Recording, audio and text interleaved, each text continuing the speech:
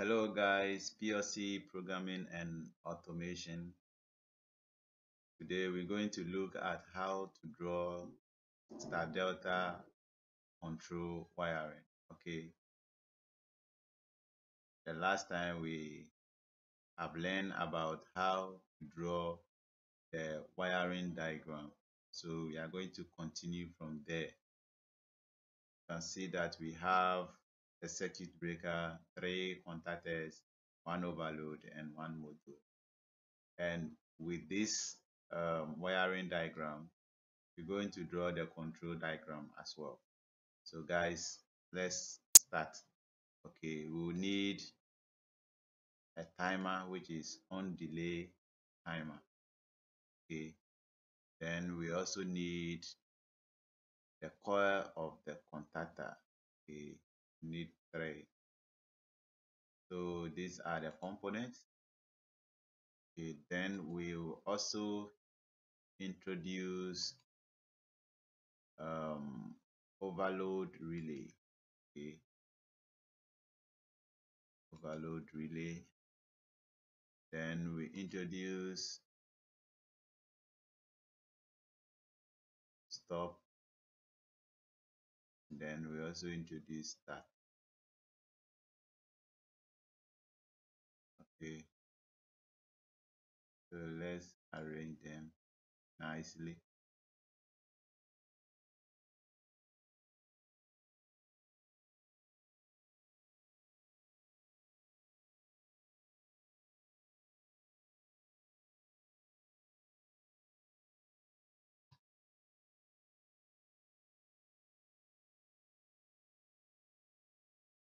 Okay, then I will just wire the stop and then the start and then the overload relay. Okay,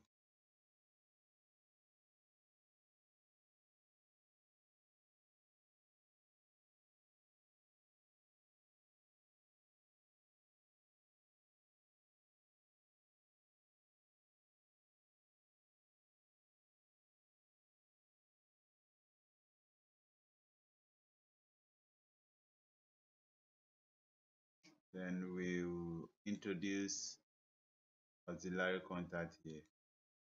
Okay,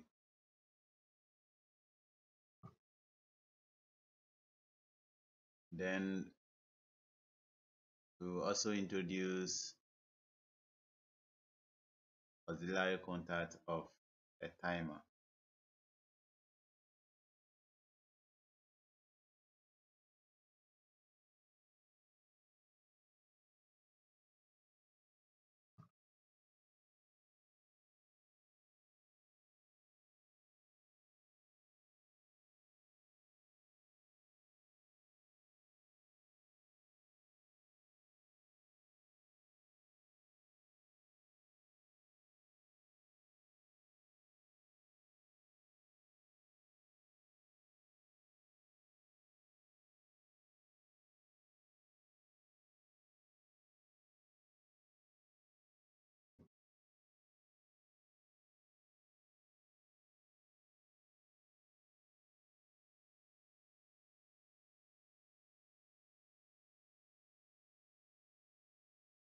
Okay, then we will also introduce normally open of the timer. Okay, then I will also introduce auxiliary contact.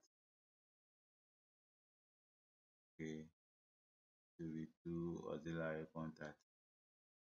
Okay,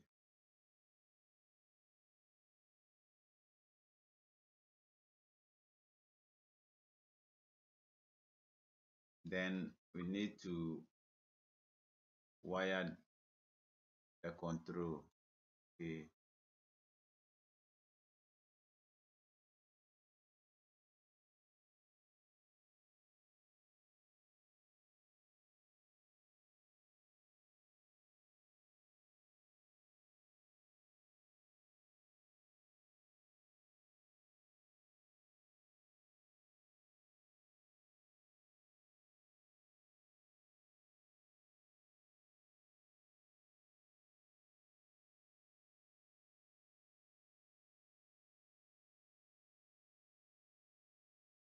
Okay, then let's drop the timer a little. So guys, you can use this, you can follow this system for your wiring. Okay,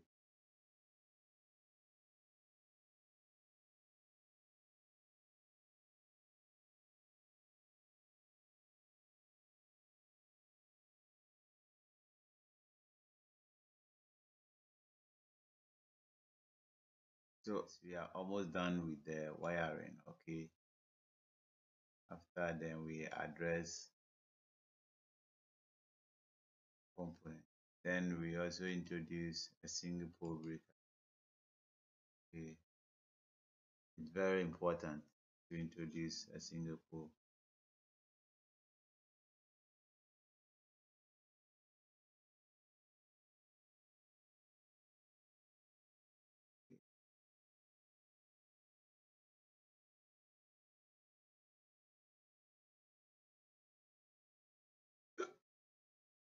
Then we introduce the line.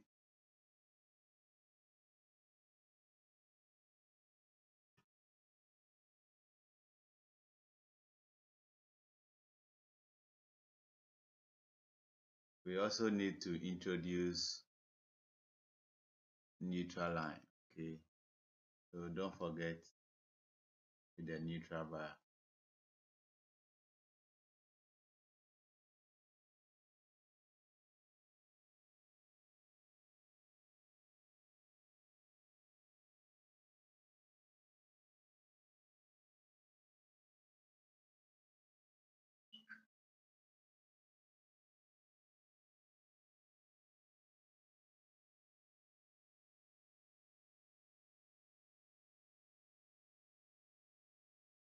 All right, so after you finish with the control wiring, you need to address the component. Okay, it's very important. If you don't address the component, it will not work.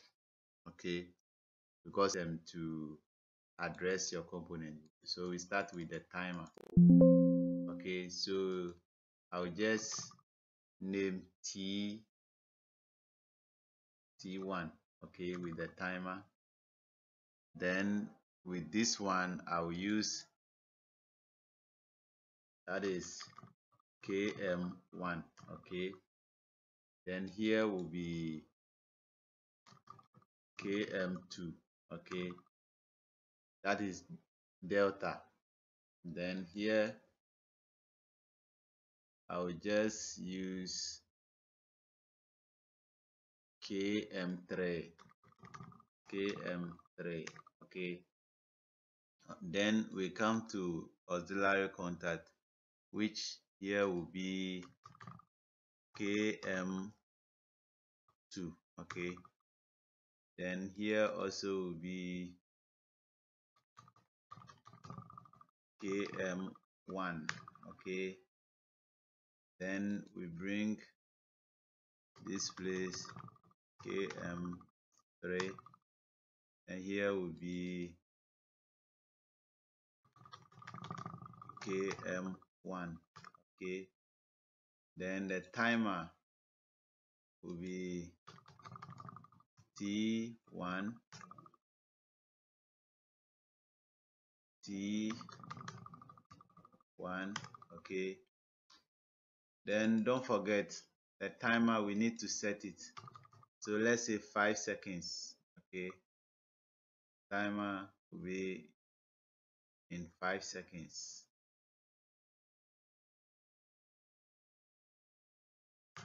Okay, then stop button, I will just see SB2. Then the start and the stop will be SB1. Okay, then here will be the auxiliary contact of the main. Okay, KM3. Okay, then the fuse, and then the overload, WOLR, then breaker can be BKR. Okay, so this is how the addressing goes. And guys, if you find this video very helpful, kindly help me by subscribing and sharing. So let's simulate it and then we see how it works. Okay, so the contactor, sorry, the circuit breaker is on and the single pole also is on. Then you energize it. You see that the timer is counting, the motor also is on. So when it accumulates, it will change to delta. Okay,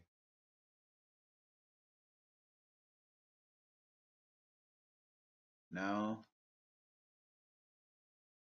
it accumulates, but we are not seeing the change. So let's try to rectify why it's not switching. Check. Okay, we look at the overload is okay, stop push button is okay, start is okay. So I see that the addressing is a mistake. Okay, so with the timer, okay, so you see that I did a TI, which means which supposed to be T1. Okay, so we delete it and make it 1, so T1. See that it corresponds. So let's try to simulate it again. Okay, so the timer is counting. When it accumulates, you see that after it accumulates, it switch from the start to delta. Okay, let's off it and then on it again. See that the timer is counting. Okay, now it's 0. It's changed state. And then when the motor sense an overload, the overload relay will trip. Okay, the overload relay will trip and then the whole system will go off. Okay, so you see that the overload relay trips, so the whole control is off. Okay, then when you reset it, then you on it again. Okay, so guys, thank you for watching this video and God bless us all.